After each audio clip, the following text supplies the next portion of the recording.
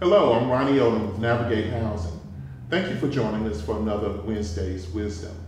Today we're talking with Jerethia Blake from the Birmingham Housing Authority, and we're specifically talking about case management in the FSS program. Welcome, Jerethia. Thank you. Thank you for coming. So today I want Jerethia to really explain to you some of the differences in case management styles that are needed for an FSS client. And I'm just going to let her go at it.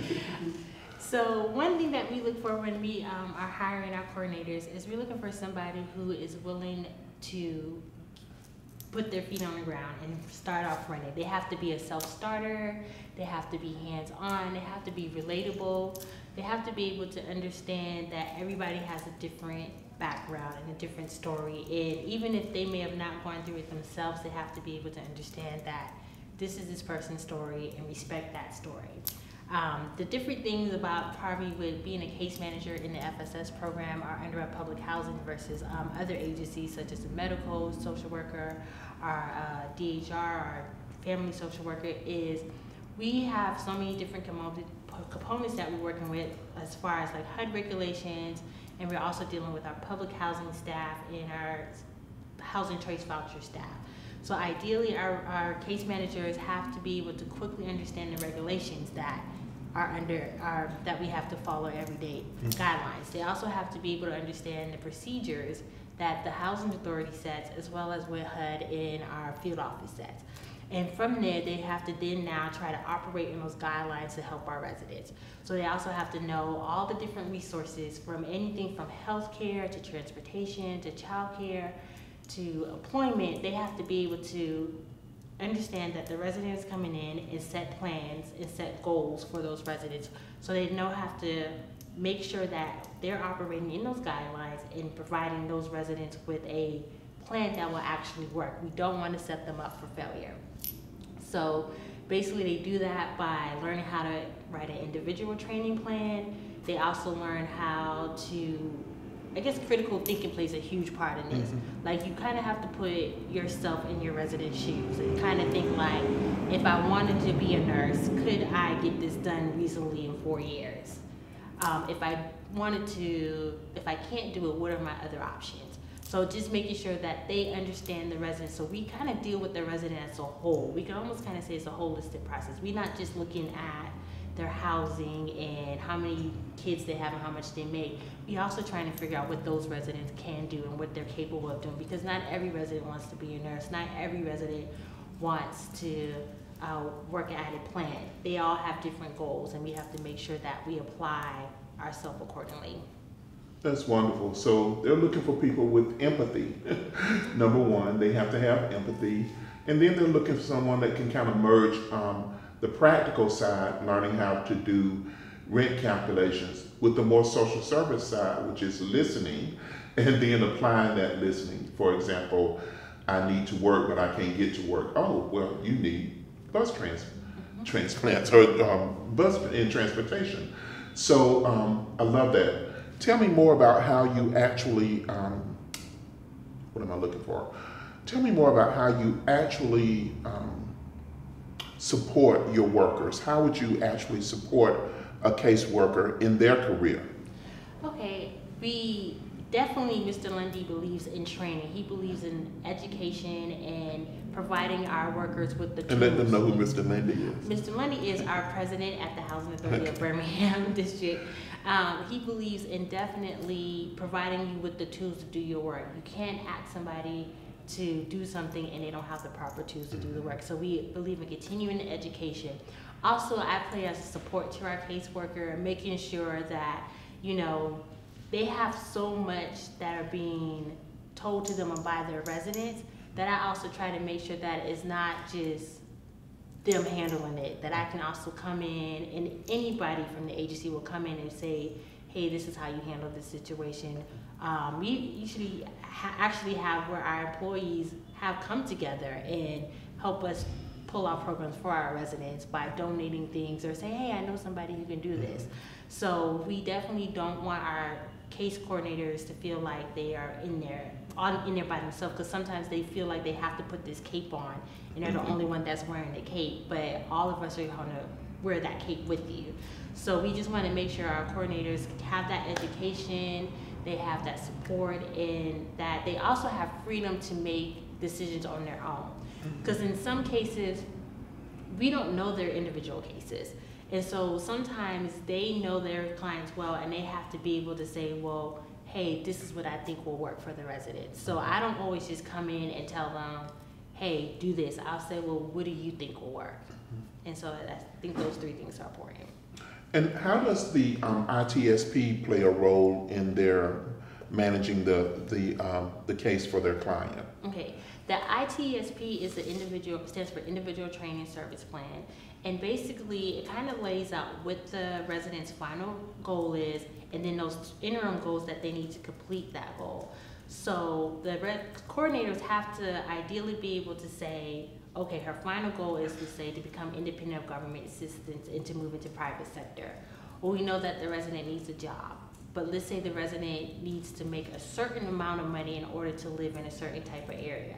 They will then have to focus on trying to figure out what job that is, or what job focuses in that annual income bracket. And then there they have to say, well, what kind of training do you need? And once they figure out the training, they then create a timeline based off how long that training takes, and then how long an actual turnaround for them to get hired after completed that training. So that's where that ITSP comes in. It just kind of lays it out for them so that both the resident and the coordinator isn't in there trying to think of like, oh, you should have been had this done. It kind of gives them realistic deadlines. Mm-hmm. Well, like most housing authorities across the country, well, not most, but like a lot of housing authorities across the country, Birmingham is involved with the RAD. And I think they have an interesting twist on how they're using caseworkers to get involved with the RAD project. So would you tell us about that? Yes, so during our relocation, the caseworker has been tasked with being an assistant to the resident as far as moving them. So basically what our caseworker does, they come in, they go over the paperwork with the residents, kind of let them understand this is what's about to happen, and we're gonna help you through this process. So from there, once they sign the paperwork in, they let us know their concerns, where they're interested in staying, and if we're able to find a unit in one of the units at one of our sites and put them in there. Once we get the unit assigned, we then work with the property managers and make sure that the unit, it meets the housekeeping rules, it has met the turnaround, I'm trying to figure out what I'm trying to say. I guess make sure that they're up to code. And then from there, we help them with the boxes, get the movers to come out, move them, and we work all the way with them until they finally have moved into that new unit.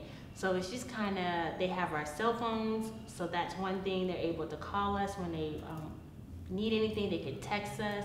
And there have been times where we've actually gone on tours with our residents just to kind of help them understand that it is change, and a lot of people, change is a trigger. Mm-hmm. And just to kind of help them understand that you're not in this alone, and we will walk you through this. And what has been the benefit for your caseworkers to actually work so closely with clients that may not really be their clients, but could potentially be their clients? They're able to understand the public housing and the Section 8 side of it. They're able to understand how it all ties together, as well as, especially a lot of our coordinators are new, so now they're getting a crash course in the housing industry. Mm-hmm. What is your structure for case management? For example, do you require, let's say that I'm your client and I'm not working. Mm-hmm. So would I be required to come in once a month for individual case management? Is there group case management involved? What is your sort of basic structure for case management? Right now, we ask for them to mandatory come in for once a month, or provide an update with us once a month. But then we always tell our residents that in order for you to be successful, you have to put in more work. So we always encourage them to actually make appointments with their coordinators more than just once a month. Also, when we have our group meetings, that's where we bring in those different agencies. That's a way for us to get the information out to them at one time, instead of trying to individually contact 200 residents and say, hey, this is what's going on. And then other things, once we know the residents' interest, we then may find information about things that are going on in the community that will benefit them. So we also try to make sure, again, that's why we have the cell phone, is like we can text them something or email them and say, hey, just wanted to let you know that you may be interested in this. This is the information for you, and things like that. At some housing authorities that I've been to, they have case management where the client has their regular case manager. Like if it's a public housing resident, they have a public housing case manager who does everything, and then the FSS person only handles the FSS program. I've also seen where the FSS case manager actually handles everything, all of the re-examinations, etc. What modular do you all use? We actually do both. With public housing, they will have their public housing coordinator that does all their files as far as re-examination and interims and anything like that. And then they have their FSS coordinator that just kind of handles the escrow and their case file. But on the Section 8, our housing choice voucher side, the specialist or the FSS coordinator does all of the recalculation and the FSS file. And it makes it easier for her to manage her file and know who's touching the file. Okay, wonderful. And then finally, how has your PCC been involved with your case management, or is there any coordination? Yes, our PCC is actually a huge blessing to us. They definitely help us majorly with our golf tournament. They bring in those games, the prizes, the funds, but also they get involved with our monthly meetings, as well as we can always refer our residents to, like we have a staffing, we have banks, we have the Jefferson County Workforce Development, we have Family Guidance Center. So if it's something that we can't do in-house, which is really what the FSS program is trying to make sure that we create those relationships and partnerships within the community. Our FSS Advisory Board members are the first people that we contact, like, hey, we have a resident that needs a job. Or we're having a session today, or not today, but we're having a session that we might think that you would be great to speak on, and they will definitely come in and help us in any way that we can. Great. Is there anything else you'd like to add? Nope, that's it. Okay. Well, that's the end of our Wednesday's Wisdom. Thank you so much for joining us. Please feel free to reach out if you need any further assistance. Thank you.